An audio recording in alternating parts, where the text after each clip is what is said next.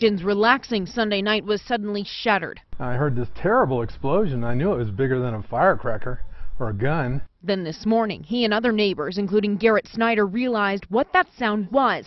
Something did explode, ripping apart this mailbox cluster near both their homes. A postal worker knocked on Snyder's door around 9:45 a.m. He was inspecting the post office box because someone blew it up. Investigators say someone put some kind of device in there. You can definitely tell that the box was where the bomb was put. It exploded between 10 and 11 last night, tearing through the metal and scattering mail everywhere. Neighbors say, as far as they know, no one was hurt. But we do see some damage in this cinder block wall that's right next to the mailbox clusters. It was serious. It blew a hole in that cinder block. It put a hole through a person.